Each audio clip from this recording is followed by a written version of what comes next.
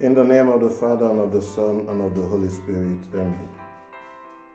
Come, Holy Spirit, and fill the hearts of the faithful, and enkindle in them the fire of thy love. Send forth thy Spirit, and they shall be recreated, and thou shalt renew the face of the earth. Let us pray, O God, who did instruct the hearts of the faithful by the light of the Holy Spirit. Grant that by the same Spirit we may be truly wise and always rejoice in his consolation, through Christ our Lord. Amen. Father, Lord, we thank you for the gift of today, the 19th day of the month of October. And as we reflect on the topic, the key to defeat every spiritual battle, may your word enlighten us that all spiritual battles we face may be rendered powerless by the power of this word, and we may gain victory through this word we are about to share. This is our prayer through Christ our Lord. Amen. Dear friends in Christ, I'll begin by sharing a story which we may have heard before about this young man who was very wealthy. He built a 3-story building which he occupied alone. He had great love for his wealth. One day, the devil came knocking at the door of his house. When this man opened the door, the devil beat him mercilessly that he couldn't even stand the beating. He ran to a priest, and the priest asked him to surrender the keys to the door of the house to Jesus, for Jesus alone would save him. However, on getting home, this man asked Jesus to occupy only the topmost floor, which was the 3rd floor of the building. However, the devil came a second time. This time around, the devil beat him so mercilessly that he even was almost dead. He escaped with his life. He ran to a priest again, and the priest repeated the same thing.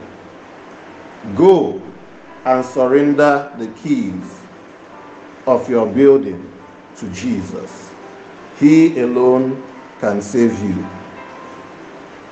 This man went back home and also did or repeated the same thing by giving Jesus the 2nd floor and the 3rd floor, and remained or kept the down floor to himself. The devil came the 3rd time, and this time around the beating was so severe that he had to hearken to the instructions of the priests. He surrendered the keys to the building to Jesus, and Jesus took over the building. The devil came a 4th time, thinking it was the same old story. He never knew that it was no longer business as usual. This time around, on knocking at the door of the entrance of the house, Jesus opened the door, and the devil took to his heels and ran away and never came back. My dear friends in Christ, I just wish to begin with this story to tell us of the importance of surrendering the keys to all spiritual battles to Jesus, for Jesus alone can save us. If we go to 2 Chronicles chapter 20, verse number 15, the word of God says, "Do not be afraid, for this battle is not yours, but mine. So every spiritual battle we engage in against forces, it is good we surrender it to Jesus, because Jesus alone can give us victory. May we look into this topic more closely, the key to defeat every spiritual battle. The word key can be used in different contexts. On the one hand, it could be used as an aid to unlock or open a door or have access to a locked place. On the other hand, it could be used in terms or in the sense of something that is very important, very vital, invaluable, and quintessential, without which one can make no headway. Within the context of spiritual battle against forces of darkness, as we can see in Ephesians chapter 6, verse 12. May we go to this very passage of the Bible, Ephesians chapter 6, verse 12, which reads, "For we do not wrestle against flesh and blood, but against principalities, against powers, against the rulers of the darkness of this age, against spiritual hosts of wickedness in the heavenly places." The word key can serve as both a means to unravel the hidden intentions or doors, and also can serve as a conditio sine qua non to overcome forces of darkness. The only key that can be used to unravel spiritual mysteries and also be used to overcome spiritual forces is prayer. Prayer is the key. Prayer is the master key. Sing this song with me. Prayer is the key. Prayer is the key. Prayer is the master key. Jesus started with prayers and ended with prayers. Prayer is the master key. Dear friends in Christ, I welcome you once again as we look closely into the scriptures to see some of the spiritual battles fought. This reflection will be divided into three phases.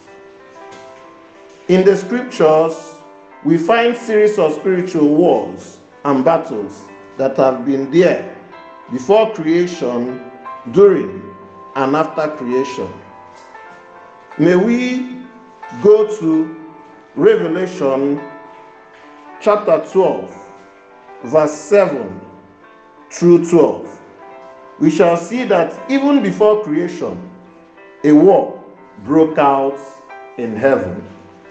May we read this passage of the Bible for a deeper understanding of this. Revelation chapter 12, verse 7 downwards. "And war broke out in heaven.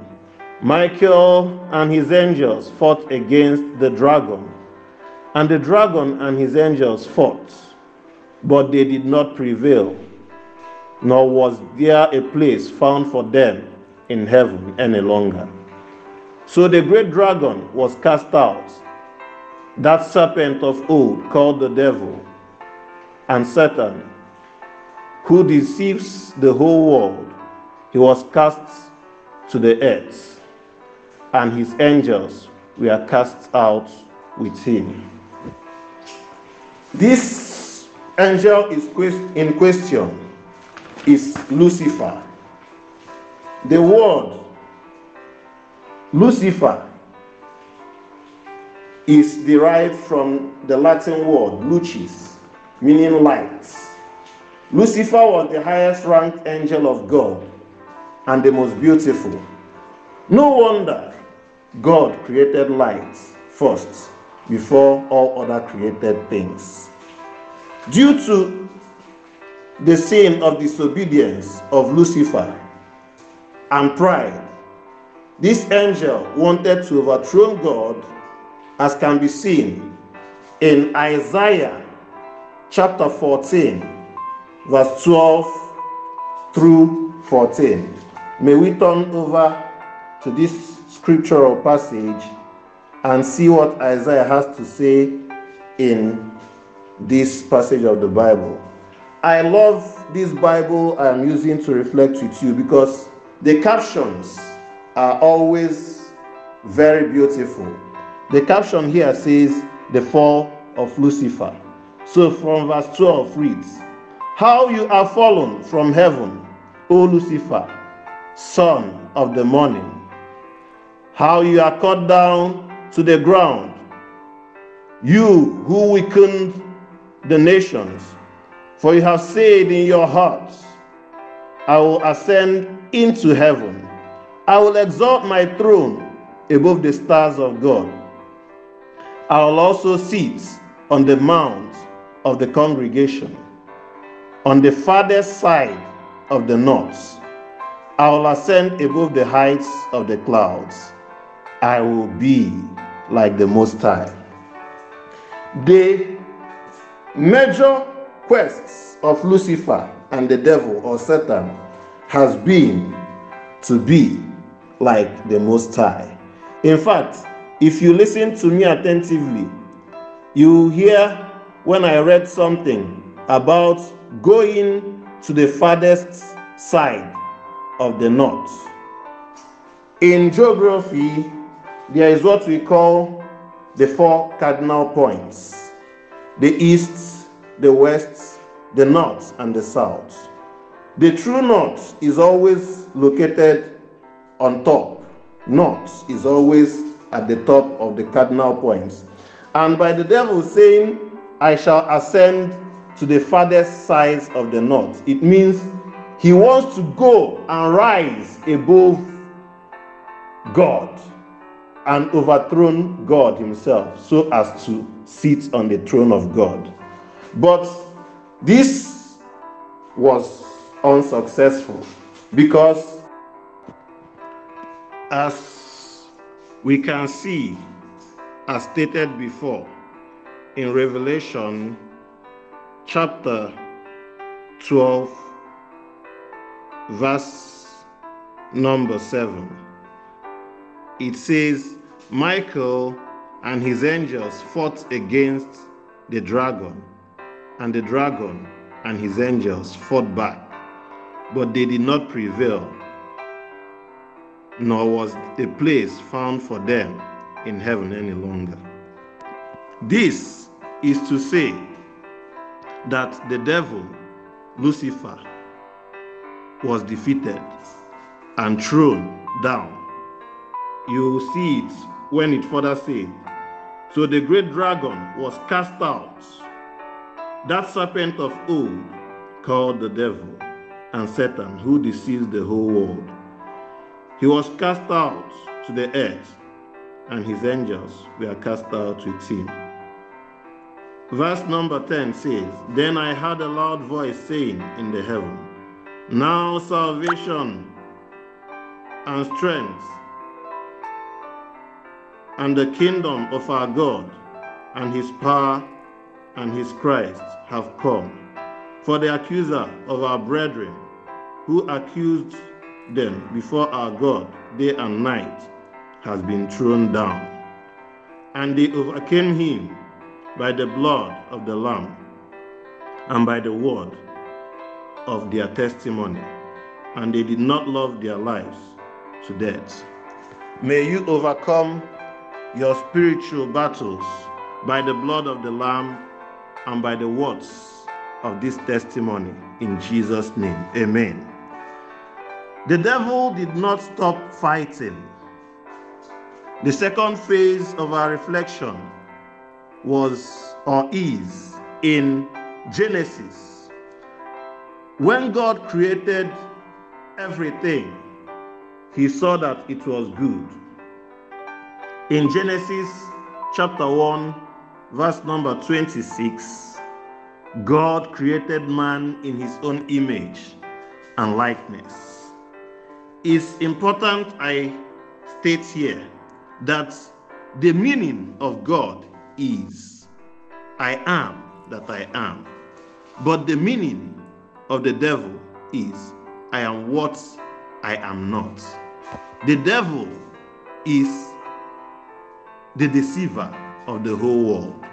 He deceives men, and men often fall prey to what I may call idols of humanity. With these idols of humanity, the devil tempts man, and man, if care is not taken, is lured by these darts of the evil one called Satan.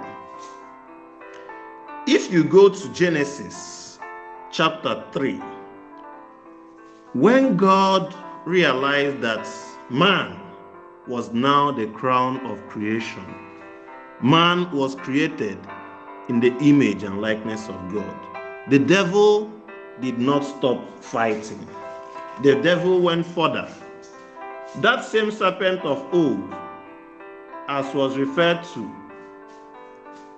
Lucifer in Revelation chapter 12, otherwise called the great dragon, the devil, Satan, who deceives the whole world, did not stop in the fight to overcome and be enthroned as king over God, his creator. Since man was the crown of creation and the image of God, the devil chose to lure man to sin by disobeying God. The devil has never given up in the quest of wanting his creator, God, to serve the created devil. That is the underlying factor behind the original sin. That is, the sin of disobedience is to be like God. As we had in Isaiah, when the devil said, I want to be like the Most High. He now came to make our first parents, Adam and Eve, to disobey God. That is why he said to Eve, when you eat of the fruit of the tree of the knowledge of good and evil, you will not die. Rather, your eyes will open and you will be like God. This quest to be like God has been the major mission of the devil. The devil has always wanted to be like God, and therefore, in different ways, lures man to sin against God. And he does this best by using what I may call the idols of humanity. The idols of humanity, what are they? We have three major weapons which the devil uses to lure man to sin through temptations. The first one, you can write it in a tabular form if you have your biro, is the concupiscence of the flesh. And the concupiscence of the flesh, its antidote, or it can be defeated. You can defeat the concupiscence of the flesh and keep check your flesh by fasting. I wrote the concupiscence of the flesh, beside it I wrote fasting, and beside that fasting I wrote food. You can write it down this way. The second one is the devil, which is Satan. The major characteristic of the devil is pride of life. So you can write beside it the devil, pride of life, and fame. And the only means to overcome the devil is by prayer. You can write beside prayer, shelter. The third idol of humanity is the world. And I wrote beside that fashion, or the things that trend. So the antidote for the world or fashion is almsgiving. And beside almsgiving, I wrote clothing. Our first parents were lured into these sins of the flesh, pride, and avarice or greed. That is why in King James Version of the Bible, the caption given to the book of Genesis chapter 3 is the temptation and fall of man. When the devil tempted Adam and Eve, they fell and sinned against God. God, who created man in his own image and likeness, had to desist him from having access to the tree of immortality. This can be seen in Genesis chapter 3, verse 24. God had to send Jesus to redeem mankind from the sin which our first parents had brought into the world.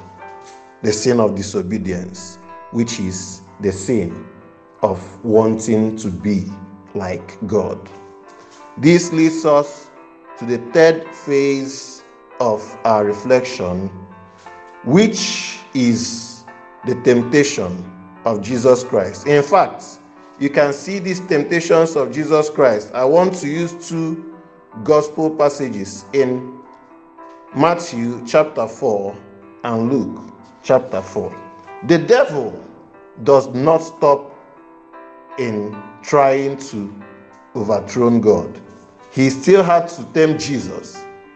If the devil had overcome Jesus in his three temptations, which are the idols of humanity, of flesh, pride, and avarice, as can be seen in Matthew and Luke chapters 4, that would have been the end of the story. Hallelujah, for Jesus has given us victory.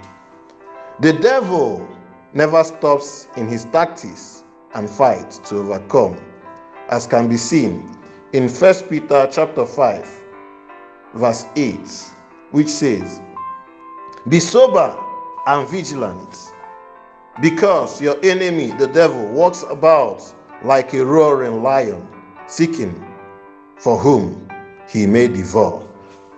Verse 9 says, "Resist him, steadfast or strong in faith."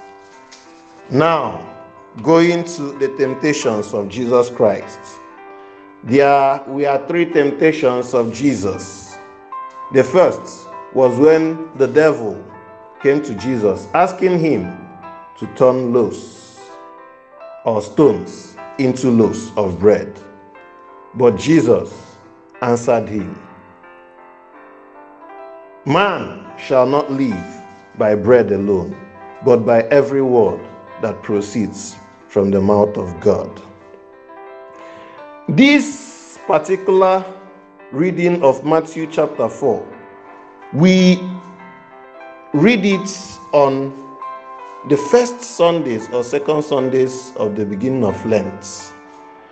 You know, the Lenten period has 40 days, and Jesus fasted and prayed in the wilderness for 40 days and 40 nights before the devil tempted him. Now, the devil did not just ask Jesus to turn stones into bread. There is an underlying thing the devil wanted Jesus to do.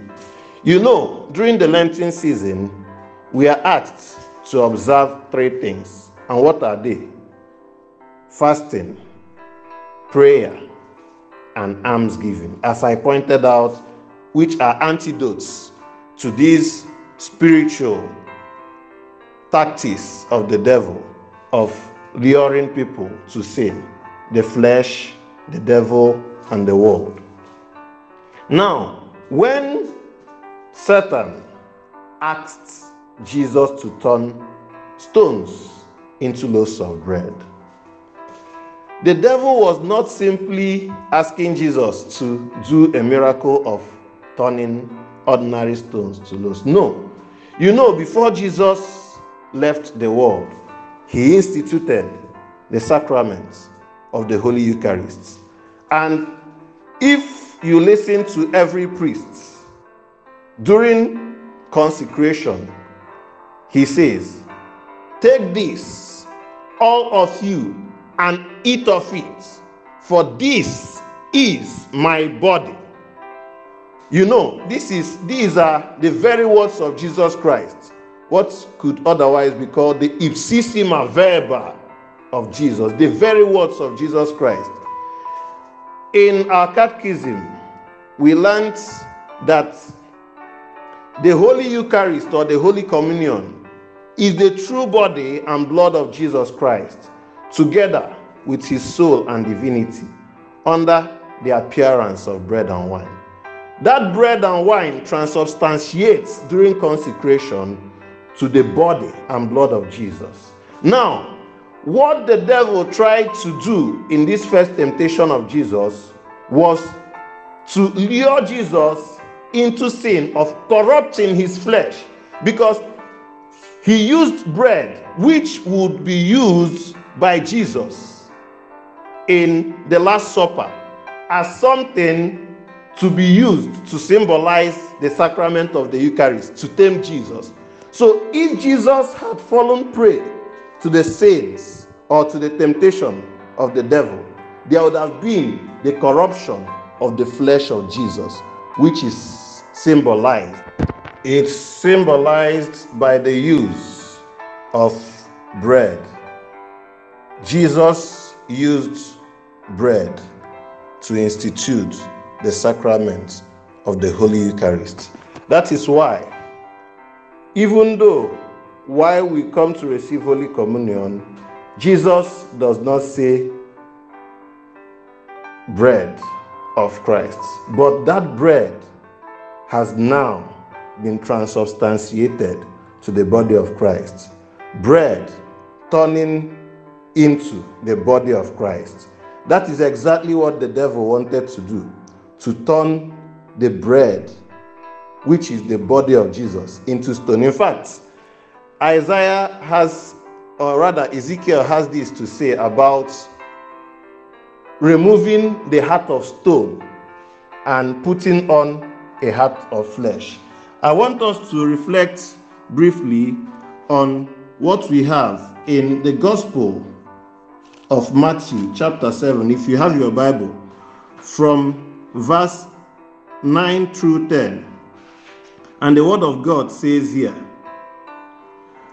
"Or what man is there among you who, if his son asks for bread, will give him a stone?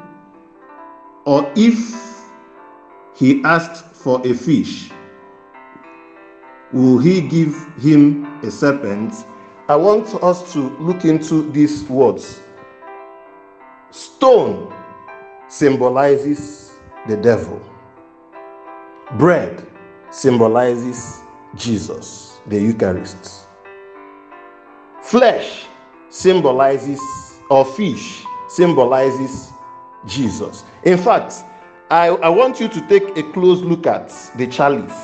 Whenever the priest in the altar, there are two things the priest uses in the altar. One is the chalice, and the other one is the ciborium.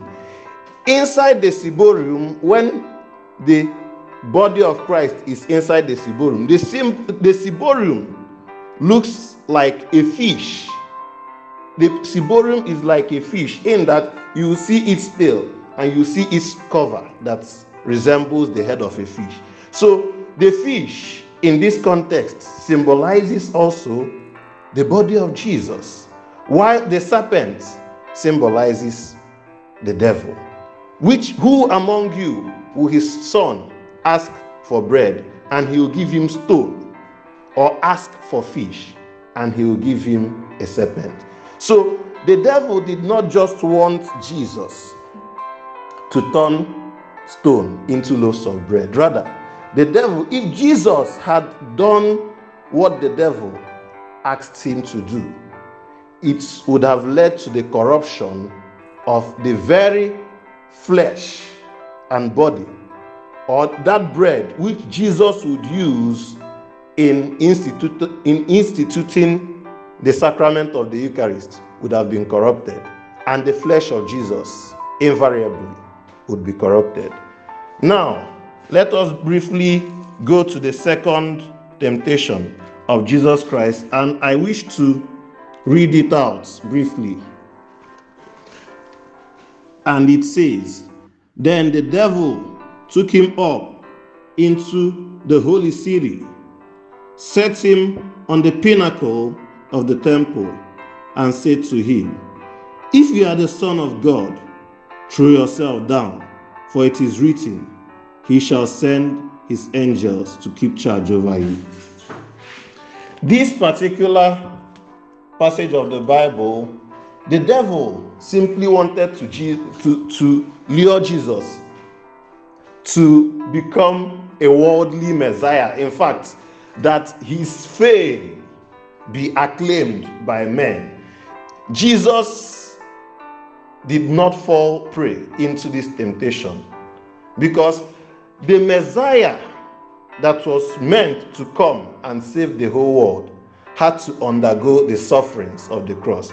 In fact, there was only one antidote with which Jesus overcame this particular pride of life, which the devil wanted Jesus to show in the second temptation. Throw yourself down from this pinnacle of the temple. He will send his angels to keep charge over you. The devil was quoting Psalm 91. But Jesus, the major reason why Jesus came to the world was not to show off. No. In fact, you see in Philippians chapter 2 from verse 6 downwards, there are key words I want you to take note of when I read them out. And it says,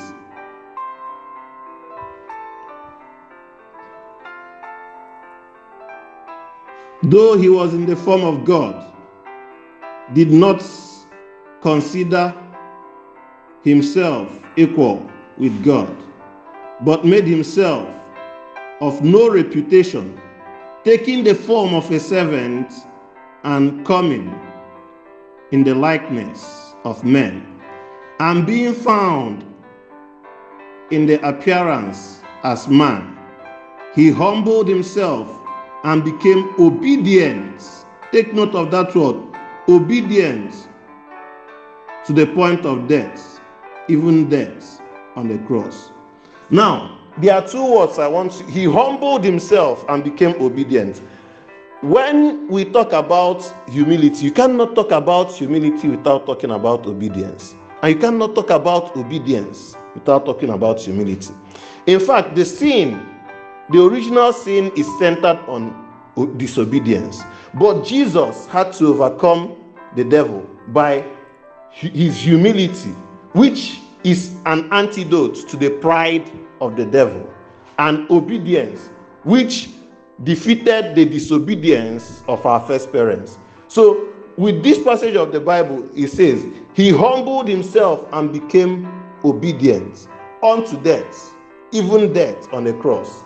The next thing you see is, therefore, for this particular reason, God has highly exalted him and given him the name which is above every other name, that at the mention of this name, Jesus, both in heaven, on earth, and under the earth, every knee must bow and every tongue confess that Jesus is Lord, to the glory of the Father. Amen. What was the reply of Jesus when the devil came, tempting him with this particular sin of the pride of life? He wanted Jesus to lose focus of his mission.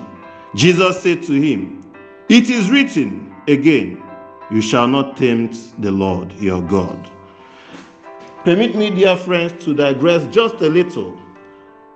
During the Lenten season, as I told you before, there are three things we are asked to observe: prayer, fasting, almsgiving.